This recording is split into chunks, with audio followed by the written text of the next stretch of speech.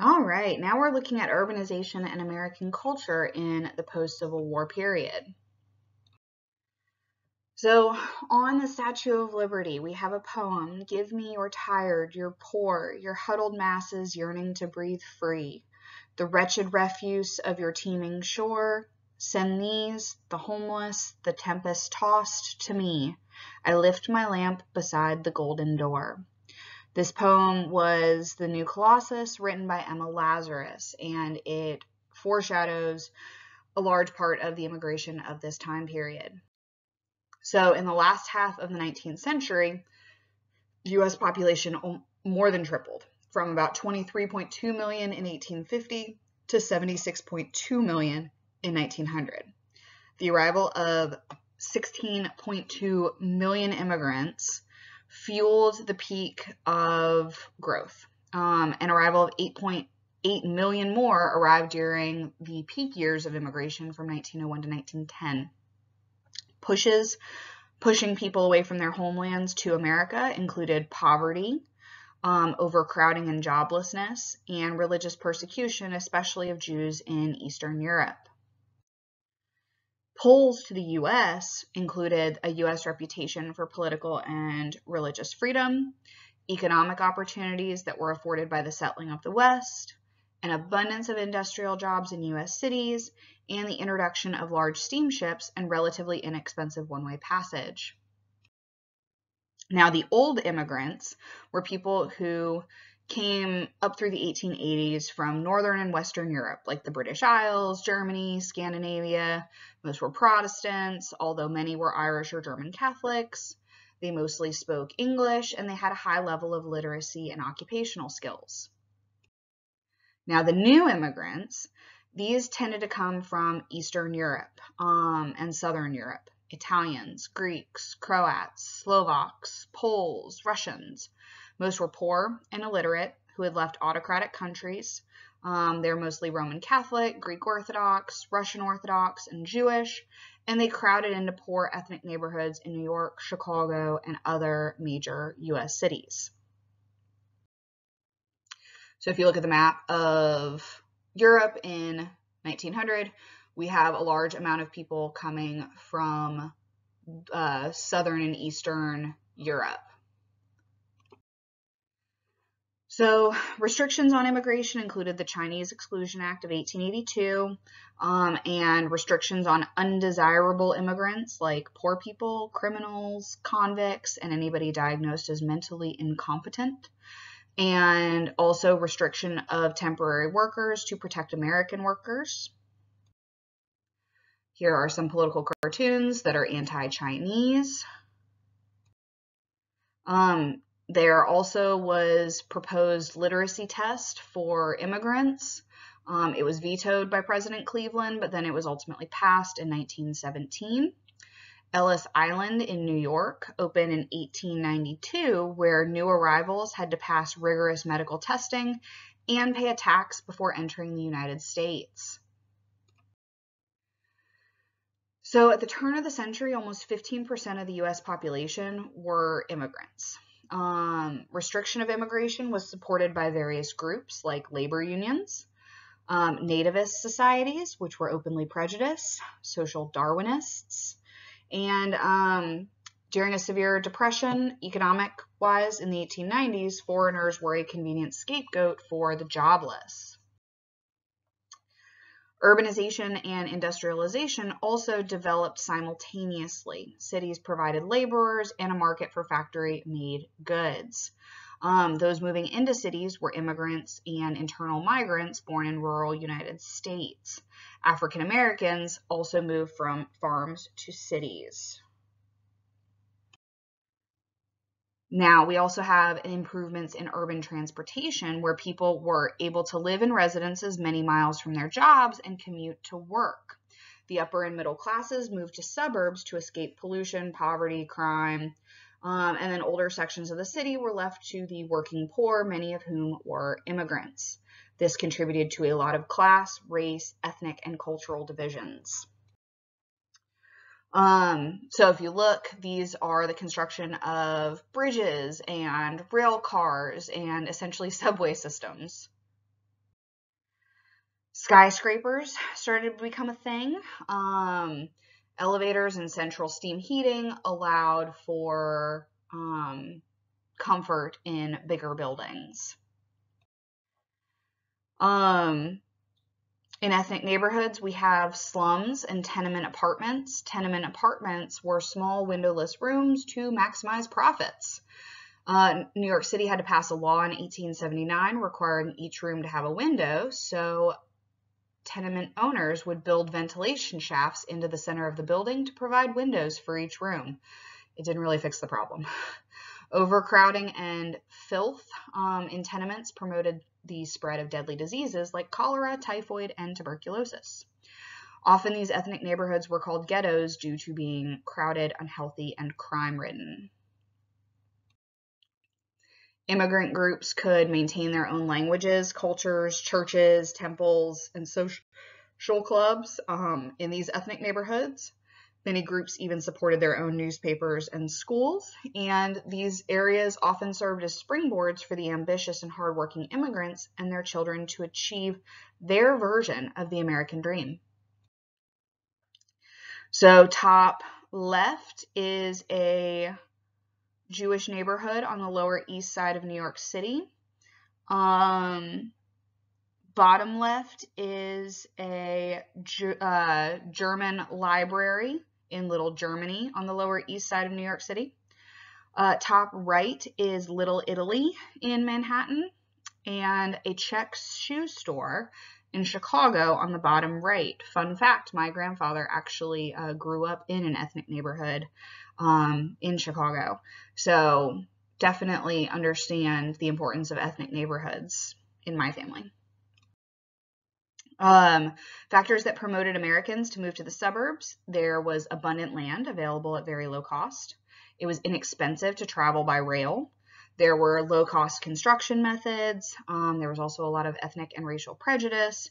And we see the rise of American fondness for grass, privacy, and detached individual houses, which we enjoy largely here in our suburb of Washington, D.C.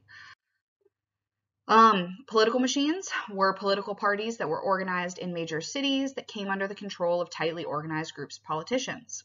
Each machine had a boss who was the top politician who gave orders to everybody else.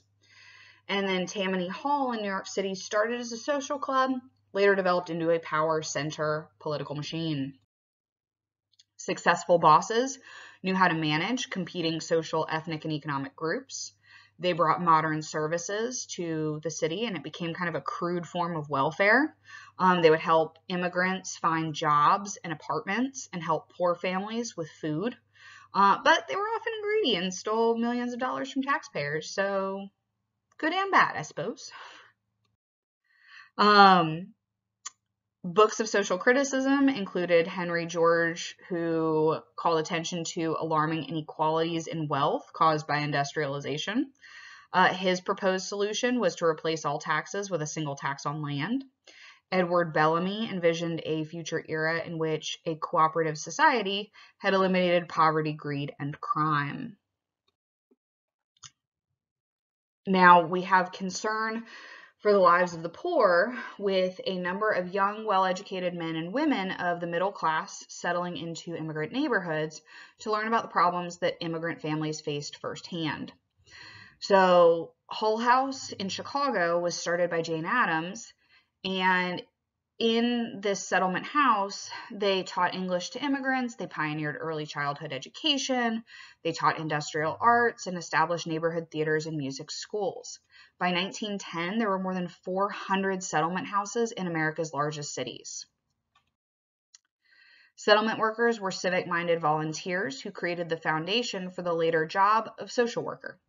They were also political activists who crusaded for child labor laws, housing reform, and women's rights. Now, social gospel was the importance of applying Christian principles to social problems. They basically linked up Christianity to the progressive reform movement to get rid of a lot of social problems. Roman Catholicism grew pretty rapidly from new immigrants. Protestants founded the Moody Bible Institute in Chicago, which helped to adapt Christianity to urban life.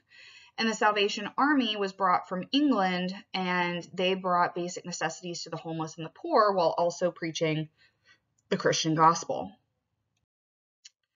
As for families in urban societies, parents and children were isolated from their extended family and village support, so we see a reduction in family size.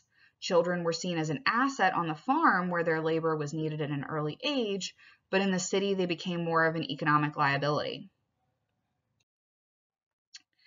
As for voting rights for women, Seneca Falls, 1848, where the National American Women Suffrage Association fought to secure the vote for women. Wyoming was the first state to grant full voting rights to women. And by 1900, some states allowed women to vote in local elections, and most allowed women to own and control property after marriage. The temperance movement focused on total abstinence from alcohol. By 1916, the Anti-Saloon League persuaded 21 states to close down all saloons and bars. Carrie A. Nation of Kansas created a sensation by raiding saloons and smashing barrels of beer with a hatchet, pictured on the right. Public schools. So elementary schools after 1865 taught the 3 R's, reading, writing, arithmetic, and traditional values that were promoted in standard texts. Now we see a rise of compulsory education laws, which require children to attend schools, which also rose our literacy rate to 90% of the population by 1900. Thanks to our German immigrants, we now have kindergarten, and a growing support for tax-supported public high schools to provide vocational and citizenship education. Hey, welcome to where we are right here. Higher education, we have a number of U.S. colleges increasing in the late 1800s thanks to land-grant colleges established under the Federal Morrill Acts. So an example of that would be Virginia Tech. Universities were founded by wealthy philanthropists, and the founding of new colleges for women. By 1900, 71% of colleges admitted women, who represented more than 1/3 of attending students. So yay for women in this. The college curriculum changed in the late 19th century to increase the teaching of modern languages and the sciences, and a focus on advanced graduate studies with research and free inquiry. The social sciences, including psychology, sociology, anthropology, political science, all of these things kind of started to come out during this time period. And evolutionary theory influenced social scientists to study the dynamic process of human behavior instead of just logical abstractions. W.E.B. Du Bois was the first African American to receive a doctorate from Harvard. He advocated for equality for Blacks, equal access to education, and especially for the talented 10th of African Americans. Scientific theory and methodology also influenced traditional work. We have Oliver Wendell Holmes Jr. arguing that law should evolve with the times. Clarence Darrow argued that criminal behavior could be caused by a person's environment, and this led to a boost in progressive legislation and liberal reforms. So many of the popular works of literature in the post-Civil War years were romantic novels that depicted ideal heroes and heroines.